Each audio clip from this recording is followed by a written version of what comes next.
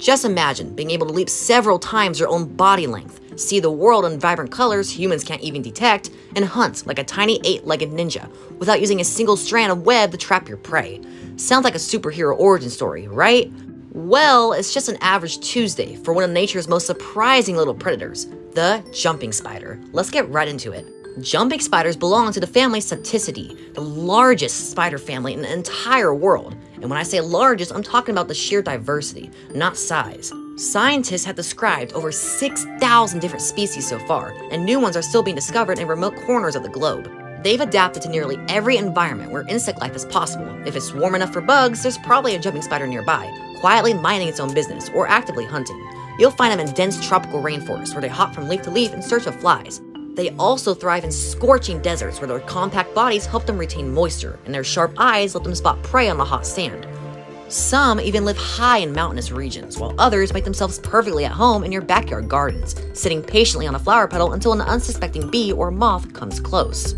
Unlike the stereotypical image of a spider hanging upside down in its web, waiting for something to blunder into it, jumping spiders take a completely different approach to life. They are active hunters, no sticky traps, no passive waiting. Instead, they rely on a blend of stealth, explosion of speed, and pinpoint accuracy to capture their prey. Their bodies are usually small, often less than an inch long, but don't let their size fool you. They're built like miniature athletes. Their muscular legs, lightweight exoskeletons, and specialized internal systems all work together to give them some of the most impressive mobility in the arachnid world. But what really sets them apart and makes them incredibly endearing to most people is their face. If you've ever had a chance to look closely at a jumping spider, you've probably noticed those oversized forward-facing eyes. It's almost like nature took a regular spider, gave it a Pixar makeover, and then made it a predator. Those eyes aren't just for cuteness points. They're part of the most advanced visual systems in the invertebrate kingdom. Jumping spiders, of course, have 8 eyes, arranged in a way that gives them both ultra-clear forward vision and nearly panoramic coverage. The most important ones are the interior median eyes, the huge central pair at the very front of the head. Think of these as high-definition telephoto lenses. While most spiders are practically blind and rely on heavy vibrations and touch, jumping spiders can see the world in remarkable detail. In fact, their eyesight is among the best of any insect, rivaling insects known for their vision, like dragonflies.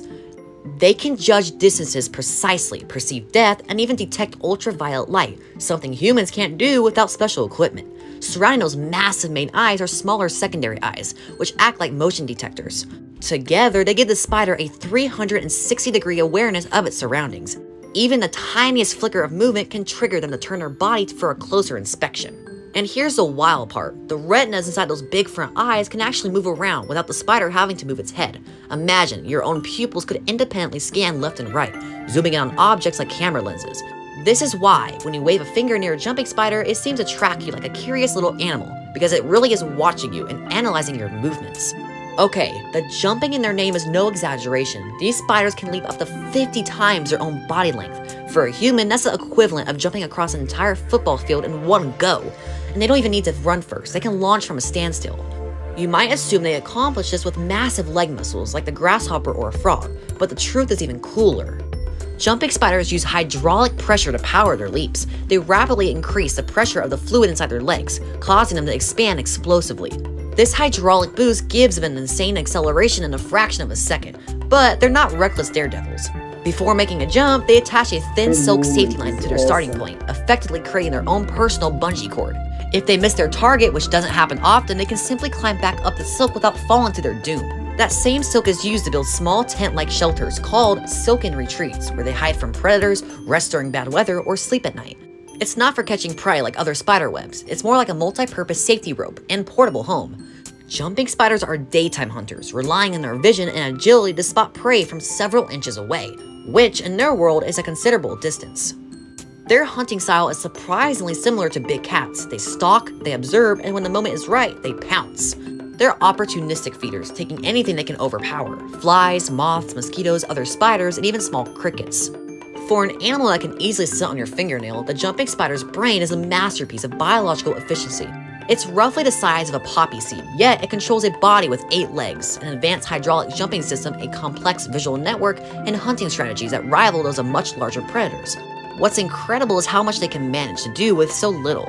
Most spiders are instinct-driven. They operate almost entirely on hardwired behaviors. Jumping spiders, however, show clear signs of flexible thinking. This means they can alter their approach based on what's happening at the moment, not just repeat a pre-programmed script. Jumping spiders also have excellent short-term memory. If they spot prey and it disappears behind a leaf, they'll often move to another vantage point, as if calculating the best way to reappear where the prey can be ambushed. It's almost like watching a tiny nature documentary about a leopard circling around its prey, except the leopard is only 6 millimeters long and covered in adorable fuzzy hairs. Their awareness of danger is equally remarkable. A sudden movement or a faint shadow cast by a bird overhead can trigger an immediate evasive leap or dash into cover. Their reaction time is lightning fast thanks to the network of secondary eyes that continuously monitor for motion from nearly every angle. And some species even appear to recognize potential threats based on prior encounters. If they've been harassed by a larger predator, they may keep their distance the next time they spot something with a similar shape or movement pattern. While we can't say for sure they remember in the same way humans do, that behavior suggests a form of learned caution.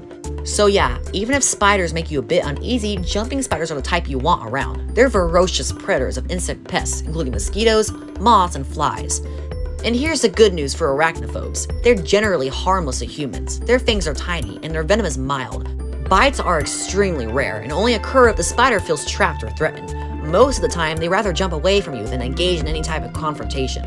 So, with all of this, the next time you see a tiny spider with big curious eyes watching you from the edge of a leaf or your windowsill, you might be looking at one of nature's most impressive little hunters.